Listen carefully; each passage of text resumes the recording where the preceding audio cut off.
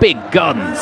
Saudi Arabia want to reach back-to-back finals, but it's Vietnam who go on the immediate attack here. 3rd minute, and it's an absolute beauty from Nguyen Quang Hai. Lashing in from just outside the box, and it's a dream start for the underdogs. Saudi Arabia comes straight back at them though. 10th minute here, as a long ranger comes in from Al Jazari.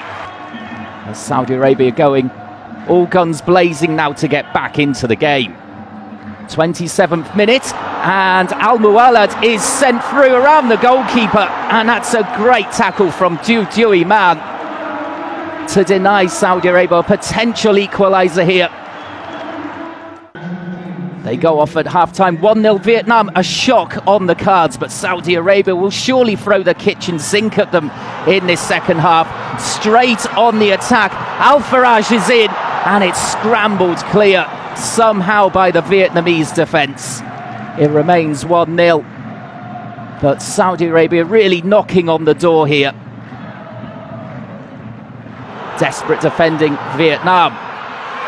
Now the 50th minute, the shot's coming in, and Vietnam clear again. But there will be a VAR check on this one for a handball.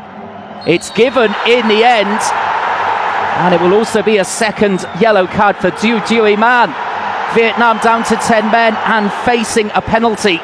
Al Jazari steps up, sends the keeper the wrong way, and there's the leveller.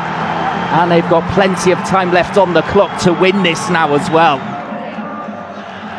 Midway through the second half, lovely build-up on the right, and there's the goal they were looking for. Al Sharani rising highest at the far post. Brilliant header. Al Ghanem with the cross and finished by the fullback. Now Al Jazari goes down in the box, and that's a nailed-on pen.